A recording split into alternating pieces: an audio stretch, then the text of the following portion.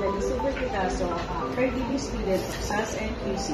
Now I will do a demonstration how to have gross motor development.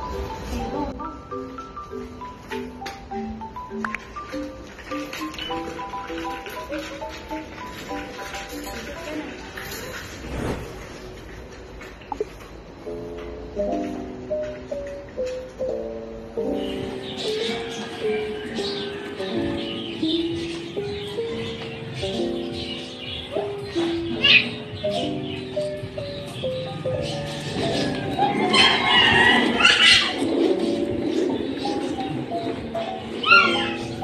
Gross motor skills, this involves the whole body and particularly the core. So this is your body strength and your coordination.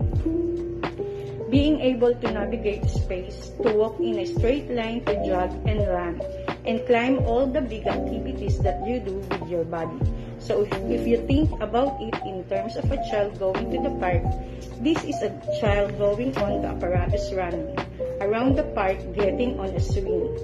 Those kind of things, gross motor skills are also really important with, as I mentioned, navigating space. So if a child is bumping into lots of different things and children, it just means they need help with their gross motor skill, which is very normal for very young children.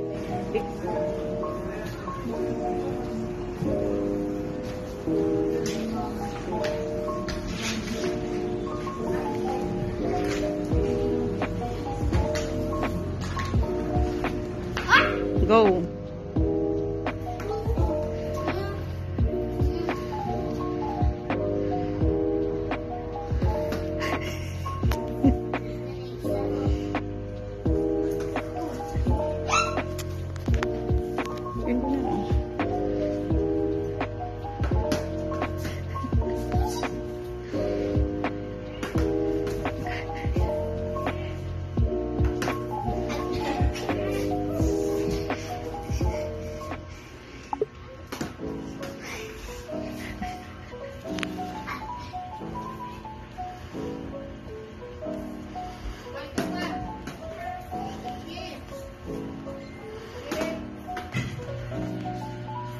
And that's the gross motor skills for preschooler.